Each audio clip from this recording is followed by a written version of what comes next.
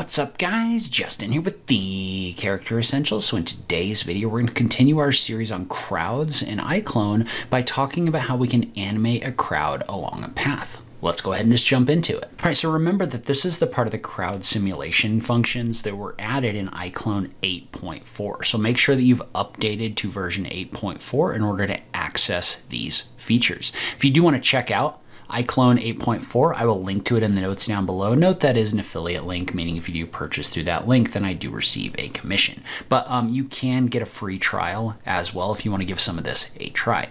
But let's jump over into Iclone and take a look at this. So what we want to do in this situation is we want to use the crowd functions in order to generate a crowd that walks along a path. And so in this situation, we want to start by going up to the create option, and we want to draw our path. So to do that, we're just going to go to create and click on path, and then we're just going to click in this scene. So I'm going to click right here, we'll click right here, and we'll click right here. Then when you're done, you can just hit the, you can actually right click in order to place that. And so what we've done is we've just generated a simple path. Now the first thing you want to do with your path is you want to go over into your modify settings. So you want to select your path. And probably the best way to do that is to click on one of these little arrows right here in order to get that to select. But we're going to click on the option for MD, which is going to be your motion director walkway settings. And what we want to do is we want to adjust this walkway like this. And so note that you can do this in order to set the width of that walkway. You can also edit different points in here just by clicking on them like this. So we could kind of like scale this out if we wanted to. And so you can move these points around if you want to do that, just depending on what you're trying to do. And so in this case, right, we're going to click on this point. We'll move this one over here. And I'm just trying to smooth out this path a little bit so I'm not getting that kind of like overlapping. But we've set our path width in here. We can click off of this to be done with that. And now we're ready to go. And so let's talk about how to add a single character along the path first. So let's jump into our actor settings right here, and I'm going to find a character to bring in, and we'll just use a character that everyone can kind of follow along with. We'll add the Camilla character where she's in the dress. And so I'm just going to drag that character into the scene right here like this. And so when we do that, that's going to bring Camilla into the scene. And so what we want to do is we want to animate this character walking along this path. And so to do this, we're going to use Motion Director. And so the best way to get started with Motion Director is to go to Window, Workspace, and you want to go into the Motion Director workspace. And what that's going to do is that's going to give you access to your Motion Director controls over here. And so with our Motion Director controls, what we want to do is we're going to have Camilla selected. And what we want to do is we want to set this so that we're going to go with auto on path. And so when we do that, what we need to do is we need to pick the path that she's going to go on. And so in this case, all we do is just click on pick path and then just click on the path. Now notice you're going to get a load IMD failed. That's because there's no actual animation data associated with this character. And so we need to go back and we need to add that to our Camilla model. And so I'm going to go in here and so in this case, remember that these are basically intelligent motion files. And so you can find them by going over into your Motion Director. Now, I don't remember how many of these come by default in Iclone. There are 2 packs of these as well right now. So there's the pedestrian actions and the athletic run, which you can get that are going to add additional walking styles and idle styles. So I think you should have some built in though, but I'm not 100% sure. And so what we're going to do though is we're just going to pick a casual movement for our Motion Director. And so in order to do that, we're just going to take this casual all, and we're just going to drag it on our Camilla character. Well, now if we go back into Motion Director like this and pick our path, this is going to work and it's going to align her, or it's going to set her up with that path right here. And so now if we were to click on the button for start like this, what's going to happen is she's going to do the casual walk along the path. And so you can see how she's kind of automatically doing this right here. And what we would want to do if we wanted to store this movement is we would just want to set this to record when we're doing this. And there's a little random skip in there for some reason. But you can see how she's basically animated walking along this path, just like this. So I'm gonna go ahead and click on stop right here. So you can use this, and then if you want her to walk along the path, you can click on the record button, and what that's going to do is that's going to record those keyframes over time. So it's going to record this in here as she walks, and it's just kind of adding those to your animation. So we'll let this go just a little bit further, maybe to right here, and then we're going to click on the option for stop right there.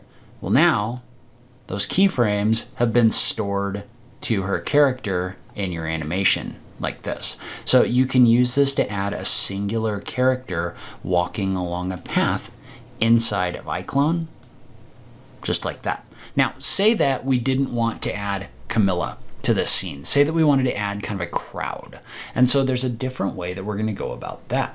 So to do that, we're going to go up to Create, and we're going to click on the option for Scatter, Generate Crowd. That's going to pop up the window for generating a crowd right here. And so in this case, what we want is we want the spawn region to be pick object. So we're going to click on pick object, we're going to mouse over this, and we're going to click on this path right here. And notice how we've got these sliders in here that allow us to set the number of actors or characters that are going to be placed in here like this. You can also adjust things like the spacing of those characters and the direction, right? So you can set them where some of them are going in one direction, some of them are going the other. You can set them where they're all going in reverse or all going forward like this.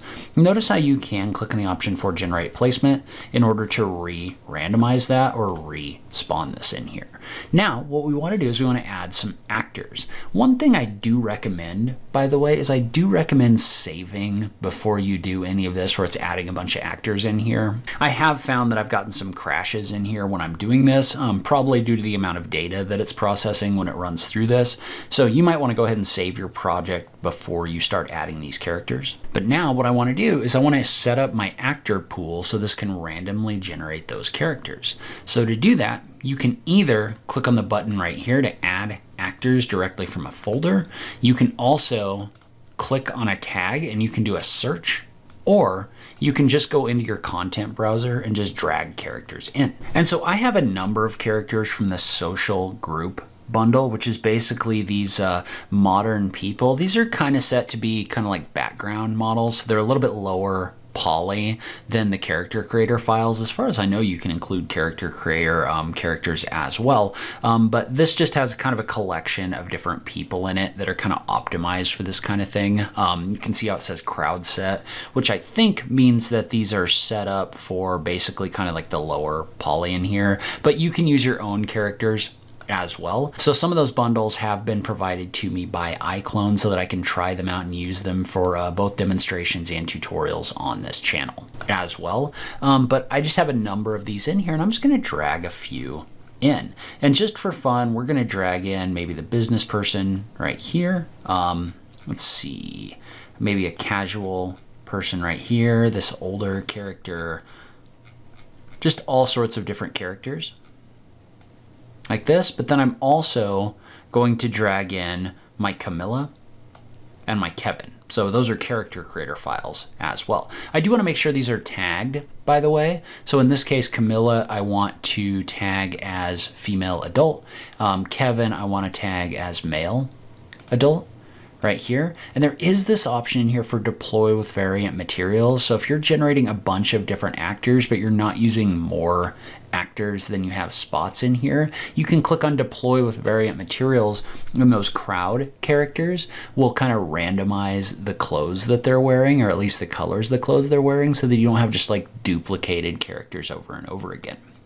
So right now, if I was to click on the option for deploy actors, what that's going to do is that's going to generate a crowd of people and place them in the scene. We're going to place these characters in here like this, and notice what that did for the most part.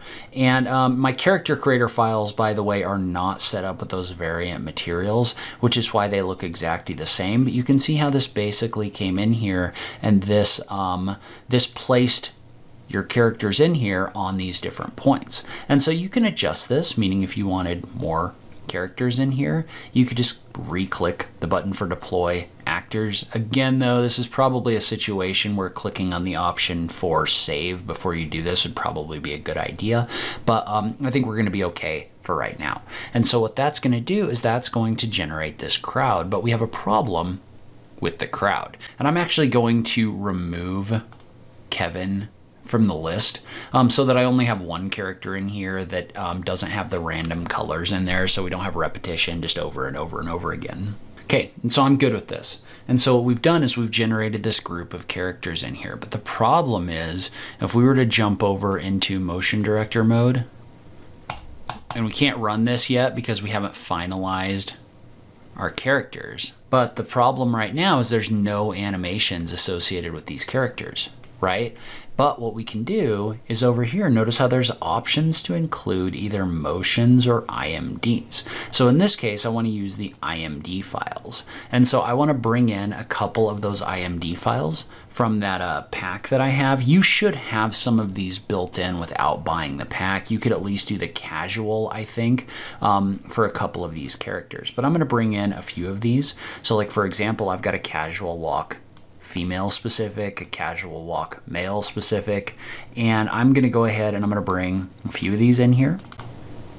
So maybe this crowd sim scroll or stroll right here. Now notice that when you do this, these have tags associated with them, and what those tags are is they're going to allow you to match them with the tags that are applied to your characters up here. So for example, this casual walk female, I only want applied to female characters. The casual walk male, I only want applied to male characters. And if we had like kids or elderly in here, I guess we do have an elderly, but if we had those in here, we could also include those tags right here because it's going to do tag matching in order to apply this. Now, this is where I would probably hit the save button before you do the deploy, because what it does is it basically generates all of these actors and then it applies IMD files or movement files to them.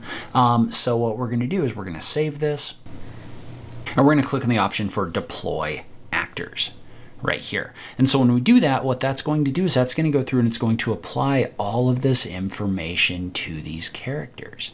And so when it does that, what it's going to do is it's going to set them all up for movement.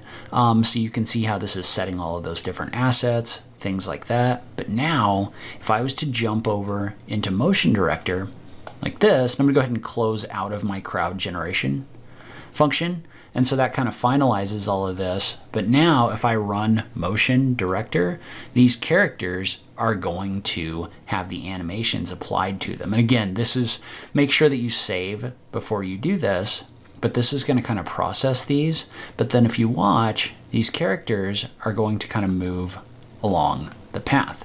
And so you can see how this is using those intelligent motions in order to animate those actors along a path like this. And so there is a little bit of like collision avoidance going on. So notice how these characters aren't like clipping through each other too much. They are a little bit. I've kind of jammed them in this smaller space right here, but notice how it is animating those characters walking using those animations, which is pretty cool. Now, one thing that we didn't do that we probably should have is we did not set this to record those actions. So I'm going to go ahead and I'm going to do a shift click to select all of these, and I'm going to set them to record. And then I'm going to click on start. And what that's going to do is that's going to record all of those movements to these different characters that are in here, like this. So you can see all of these people kind of walking along the path, and they're even kind of like running into the end of the path and then turning around and walking the other way. Now again, I've kind of like jammed all of these characters into a smaller space right here. So obviously there's too many of them for the space that's in here, but this is generating those movements. Well, now if I click on the option for stop and I play my animation, notice how that animation has been saved in here. So you can use this in order to quickly create characters walking along a path in Iclone. All right, so that's where I'm in this video. Leave a comment below. Let me know what you think about this. If you've tried these tools yet, I just love having that conversation with you guys. We'll continue talking more about the crowd features in Iclone in future videos. If you are interested in checking out these tools, I will link to those in the notes down below. As always, thank you so much for taking the time to watch this, and I will catch you in the next video. Thanks, guys.